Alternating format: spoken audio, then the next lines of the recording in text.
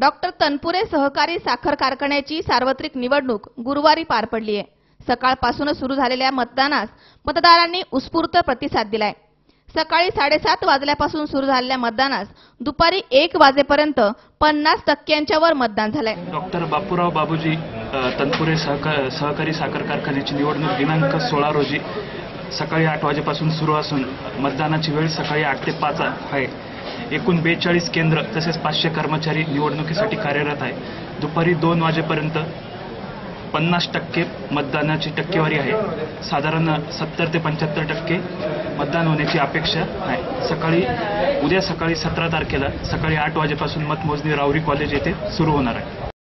या निवडणुकीत जनसेवा मंडळ आणि शेतकरी मंडळ एकत्र येऊन एकता मंडळाची आघाडी तयार झाली आहे। तर विरोधी पक्षनेते राधाकृष्ण विखे पाटील यांचे परिवर्तन मंडळ आणि राहुरी तालुक्यातील विकास मंडळ हे एकत्र आलेत।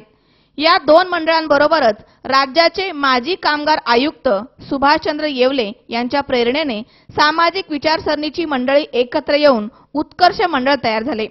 कारखान्याच्या या निवडणुकीत तिरंगी लढत होत असून संपूर्ण जिल्ह्याचे लक्ष असलेल्या या बहुचर्चित निवडणुकीत सभासदांचे थकीत देणे, कामगारांचे थकीत पगार आणि 2 वर्षांपासून बंद असलेला कारखाना या 3 प्रमुख मुद्द्यांवर लढली गेली आहे।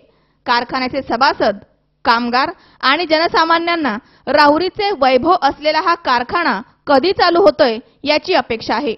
कारखान्याच्या इतिहासात कधी नव्हे ते पहिल्यांदाच समाजकारणातील लोकांनी एकत्र येऊन उत्कर्ष मंडळाच्या माध्यमातून सभासदांना तिसरा पर्याय दिल्याने सर्वांचेच या निवडणुकीकडे लक्ष लागले। मतदान शांततेने पार पाडण्यासाठी निवडणूक निर्णय अधिकारी आहेर, सहाय्यक निवडणूक निर्णय अधिकारी श्री नांगरे, सहाय्यक निबंधक संजय झावरे यांच्यासह अधिकारी कर्मचारी यांनी परिश्रम घेतलेत। कायदा सुव्यवस्था राखण्यासाठी पोलीस निरीक्षक प्रमोद वाघ, पोलीस उपनिरीक्षक महावीर जाधव, बालाजी शेंगेपल्लू यांच्यासह सर्व पोलीस कर्मचाऱ्यांनी प्रयत्न केलेत।